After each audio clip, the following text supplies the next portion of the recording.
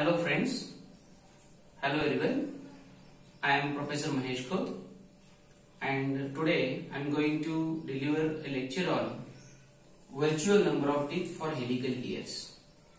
So virtual gear is also known as formative gear, and what it means in case of force analysis of helical and bevel gear, or while studying helical and bevel gear, we are going to consider helical gear equivalent to a spur gear, and that equivalent spur gear is known as virtual gear or formative gear. We have to find some terms related to that virtual or formative gear. So we will have a derivation today for virtual number of teeth for that gear or virtual gear or formative gear. Now consider one helical gear. Now what we have to do, we have to cut the pitch cylinder of the helical gear by this plane AA. So consider a helical gear, consider the pitch cylinder of the helical gear like this, and we have to cut this pitch cylinder by this plane AA. So plane AA cuts the pitch cylinder of the helical gear, and the intersection of this plane AA with the pitch cylinder produces an ellipse, and that ellipse is shown by this dotted line. So this is the ellipse produced because of intersection of this plane AA along the or on the pitch cylinder of the helical gear. Now for this ellipse we have to consider semi-major axis and semi-minor axis. So this is the semi-major axis, we are denoting it as A, and semi-minor axis is denoted by symbol B. So A and small B are the semi-major and semi-minor axis of this ellipse. We have to find value of this. Now this is the pitch circle diameter of the helical gear.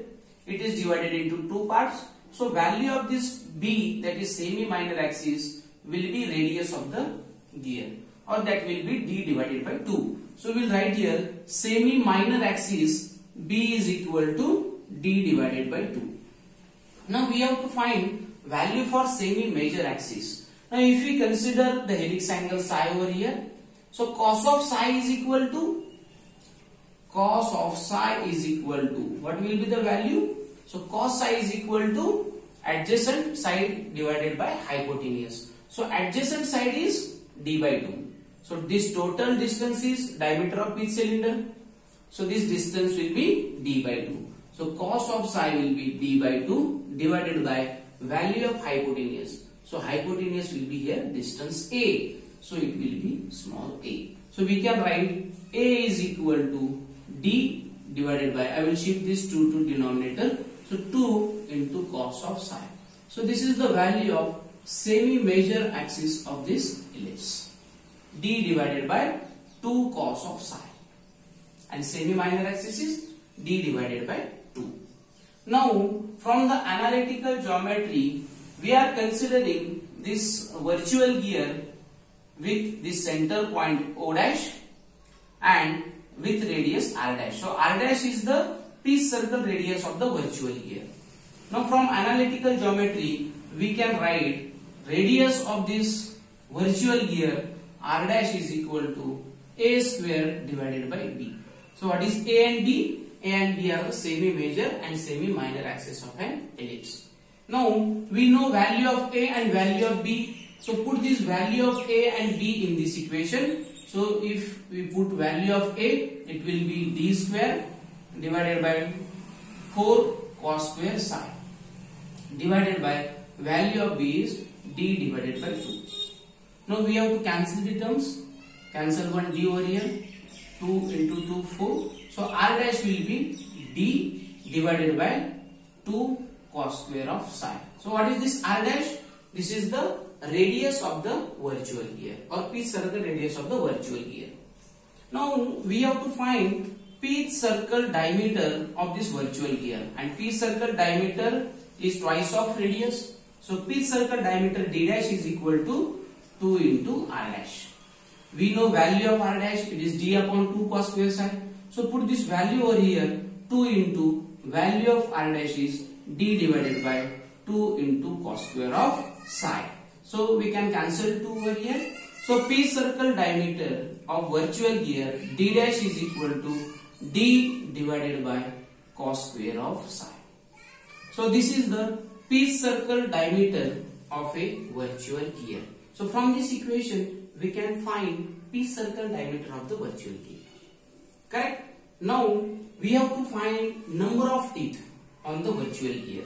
Now we have considered a virtual gear or virtual spur gear with pitch circle diameter as d dash, with module as mn, that is normal module, because we are considering a normal plane over here, and the number of teeth on this gear will be z dash. So now we will find value of z dash. We know z is equal to d divided by m for spur gear. Now as it is a virtual gear, we are using value z dash, diameter as a d dash and module as mn. So z dash is equal to d dash divided by mn. So what is value of d dash and value of mn? Value of d dash is here, and we know normal module. So equation for normal module, mn is equal to m into cos of psi. Normal module mn is equal to m into cos of psi. Now if you put value of d dash and value of mn in this equation, we can get the equation for z dash. Now we will put value of d dash and mn over here. So d dash is d divided by cos square psi into 1 upon mn. Mn is m into cos of psi. Correct? So cos square psi and d. Now what is value of d? We have to put value of d over here. And for helical gear, value of d is, I will write over here, value of d is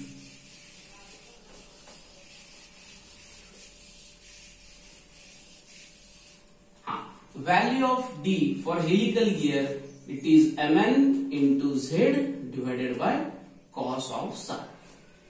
Now I will put value of d over here. Therefore equation becomes z dash is equal to, replace this d with mn into z divided by cos of psi. So d is replaced with mn into z divided by cos of psi, and value of this 1 upon m into cos of psi, mn into z, and one more thing, cos square psi is over here. So if you put the values over here, this is mn, or there is no need to replace this m cos psi. If you put the m cos psi as it is, mn, if you put the mn as it is, we can use the same equation, put mn as it is. There is no need to replace mn also. So mn into z divided by cos of psi into this 1 upon mn and this cos square psi as it is, 1 upon cos square of psi. So we can cancel mn term from the numerator and denominator. So equation becomes z dash is equal to this numerator z divided by cos square psi into cos psi, that is cos cube psi.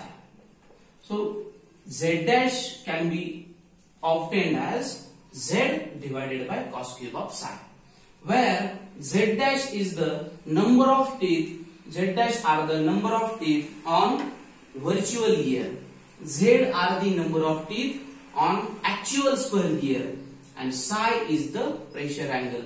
So from this equation we can find value of virtual number of teeth on a helical gear. So I think all of you got this concept.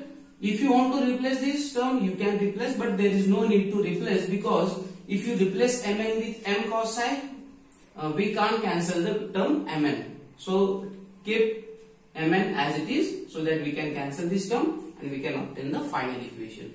I think all of you have got this. If you got the derivation, please like and subscribe the video. Okay, thank you all of you.